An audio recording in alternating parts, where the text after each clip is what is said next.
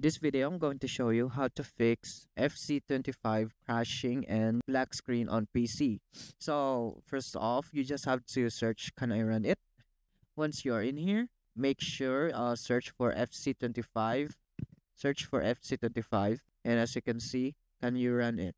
And it will give you requirements of something like for your video card or CPU, just like that. You must have these components to run the game. The second method is just go to CMD, make sure you run as administrator, and click yes. Once you're in here, just SFC scan now and click. And the third method is just go to game mode, search game mode, and make sure this is on and go to graphics settings. You should also browse your FC25 and just go to options.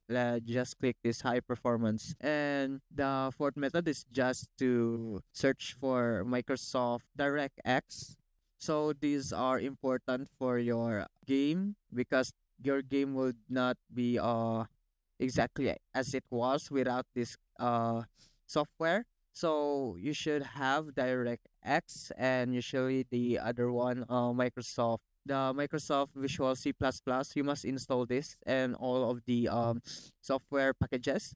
And also you have to go to search and go to Windows and see, check for updates in your Windows and make sure that you should check for updates in your Windows.